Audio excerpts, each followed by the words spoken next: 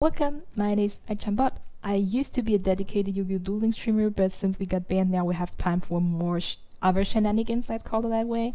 And this lady here in the background got me really triggered, and no matter how mad she makes me, I just want to take a different approach, and we are not going to try to shame this lady for her personal opinion because freedom of speech. I just wanted to take, how to say, a look at her behavior on Twitch and how it triggered the community and actually what the response of this is, because a lot of people, like, after like this whole scandal thing happened, and she got a lot of shame on Twitter, and a lot of followers just like unsubscribed to her, unfollowed her whatsoever. But I've checked the stats, and it's not what people are trying to tell you. It's actually the opposite. So this lady here is not as unpopular as you think.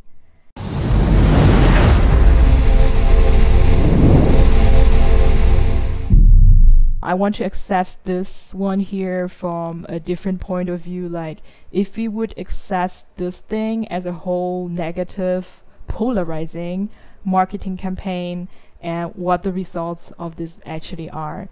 So it's not about shaming, even though I do not agree with her personal opinion. She has completely freedom of speech and can say whatever she wants, and we're just going to access it, how this affected her channel, how this affected the fans and the community. And no matter what people say, I can show you the stats in the end.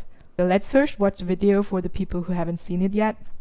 It's a quite triggering thing, so I'm trying to behave myself, and then we are going to try to get into how to say, an assessment. It doesn't really matter how much money you make or how much money you have. That's really the thing, because I'm not asking you for a large financial contribution. If it cost $20 to sub, $20 is quite a bit of money. $20 is, you can get a full meal for $20. And the difference of $20 and eating a meal is in that $20. Like, that's where it is. But a sub is $5. At maximum, in whatever your currency is, it's maybe $10. And it doesn't matter how broke you are. If you have time to watch Twitch. Okay. I have already to stop here because she's talking about $5, which is, according to her, not much money. But then she made a reference to what currency that ever might be. It's maybe just like $10 for you, which is completely bullshit. We know that. I mean, most of my viewers are Brazilians. I know how much $1 in Brazilian real is. I know what $5 in Brazilian real is. It's basically a fortune, a dinner, and a lunch. And in other countries, like Thailand, for example, or Indonesia, or most of the countries, the BRC countries, $5 is a fortune. So this white lady here, maybe from America, I'm not sure where she's really from, has no idea how much $5 on Earth actually means, depending on which region you are looking at, okay? And now we keep on going with the other opinion, which she had after that. Which you have $10, truly. If you don't have $10, you probably don't have time to watch Twitch because you should be working. You should be trying to earn money. It's not a ton. It's not like a ton of money. So being like, I'm broke, I can't afford to sub, that doesn't really track. What you mean to say is, I'm so irresponsible with my money, I can't support the entertainment that I enjoy. Okay, second opinion is, if you don't have $5 or $10 or whatever currency that might be, you should go work and earn that money and then spend it on her. If I understood that correctly. I just have to process this. Okay. So I work a 9 to 5 job as an engineer. I can afford $5 to $10 to spend on entertainment. Otherwise I wouldn't have been playing Duel Links because it was eating up my money. But for me to put like $5 or $10 in some kind of entertainment, which I personally enjoy, I have to do it out of my own free will. And I don't feel really, how to say, attracted when someone is like demanding me to do so. That's why most games which are pay, like where you have to pay to play for it, that's where most people like say, no, we don't want to do that. And I guess into this point, she's like already, how to say, ethically like driving people away with that comment. I'm not sure if she realized that. So this is like basically the 2 points which is like totally polarizing in this whole message. The first thing is like $5 not a lot of money, which is yeah, as I said, depending on the region you're looking at, it can be a lot. People, yeah, it's just like, how to say, a very offensive way to look at this whole topic of $5 in any way. And the second opinion is like, if you cannot afford to sub to this channel, then you should go to work until you can afford it and come back and then sub to the channel. It's a very, how to say, demanding and dominating way. And now let's go into the analysis, okay? So basically what people after this clip went around the world, I can show you the clip. So if I move the clip over here, you can see actually this clip has almost 1 million views on Twitch. And from a marketing point of perspective, that's free advertisement. She couldn't have done it any better. So this is the best thing you could have done, like making a polarization, how to say, clip or a message or opinion or whatsoever, which is so polarizing that people get all mad about it and then just stream over to your channel and watch this clip. That's why you have 1 million views on that. And then I read a lot on Twitter, like after this message was gone viral and everybody was shaming her and this is so wrong. Let me show you what happened. This is basically her channel on Social Blade. For the people who doesn't know that tool yet, is really helpful to keep track on the health or the growth of your channel. So this is Invadervie's channel on Twitch, and as you can see here, there has been a spike up and a spike down, right? So this basically marks the incident. I don't know what happened like at the end of March where she got the boost and 99,000 followers like just literally followed her in the month of March 2020. But when the incident happened in May, like 76,000 followers like basically left her. I think because of what she said, that clip what we just saw before, right? But if you can do math, okay, now we're coming back to Yu-Gi-Oh! Math. Let's go. If you can do math, so in March 99,000 people followed her, and in May only 76,000 followers dropped her. You can do math, right? It's still about plus 20,000 something. So actually what happened here, she didn't do nothing wrong. It's like mathematically she did the correct thing and she went even out with a plus. And after that, it's just business as usual. Nothing happened. And if you like go into the future projections of her channel, you will see it's a straight line to over 600,000 followers until, I don't know, July 25. So what she did basically on her channel didn't affect her in any way negative. It just gone viral, gave her exposure, and yeah, make people talk about her. That's all. And that might be even like the whole intention of this whole thing. So maybe she wanted to polarize with her clip. Possible, not possible. For a marketing point of view, this was a very successful campaign. The ad has paid off by itself. The message was polarizing. So basically what I get told in my company, every time we have like a bad campaign running, the marketing manager is going to say, yo, the campaign was so successful. It polarized a lot of different opinions out there. We got so much feedback. We have to evaluate on this. So basically every time marketing fails, there's like, this was so polarizing, it's good. No matter how hard the shitstorm is, okay? So basically, marketing successful. And now let's take another look at her channel. because people said, oh, she will be gone from Twitch and whatsoever after the incident and nobody will be watching her anymore, blah blah blah. Yo, lady still got 175,000 followers. Okay, I know that people said that she had 200,000 before, so maybe she lost some, but according to what I saw on Social Blade, it's a plus, it's not a minus, okay? Right? And as you can see here, she streamed end of July, beginning of August, on regular or non-regular base, gets a lot of video views, gets on Saturday, Sunday a lot of followers, in usually like 300, 400. So basically, in overall, when she is streaming, she is growing, right? So no really negative impact of this whole whatsoever going on. Channel again.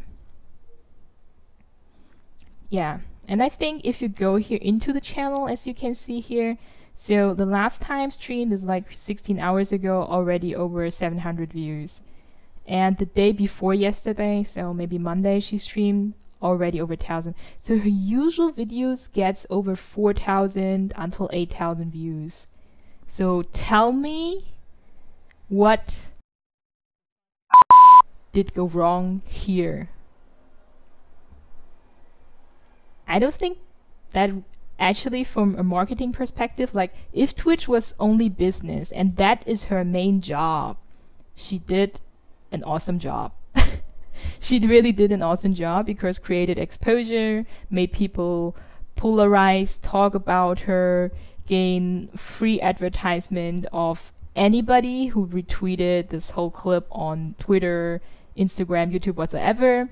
And I didn't know about this channel before I saw like the Twitter post, and before I saw the Twitter post again in the YouTube video. Otherwise I wouldn't have checked this out.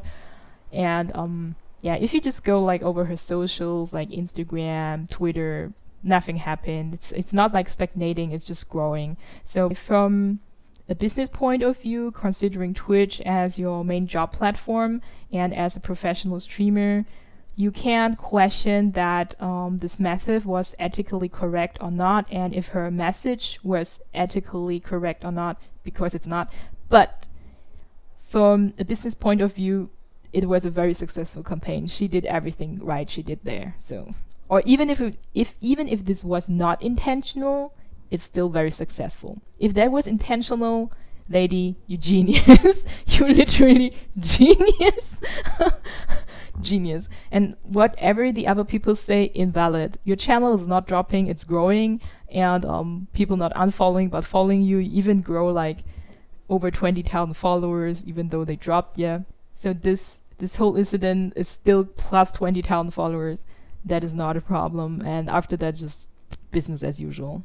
So unless like she feels somehow kind of how to say molested or whatsoever, personally attacked by a lot of people, I don't think that anything is going to happen. So unless she leaves Twitch on her own free will, her channel will just keep on growing, and not only because of the content obviously people enjoy for whatever reason, and her also how to say polarizational opinion and free the speech of her, but also because the exposure just created around this whole scandal thing.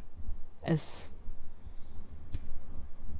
I can't even write down the value in this, what happened. Like if you could like a price tag on this whole marketing situation which happened around her, like basically for free, it's like, whoa.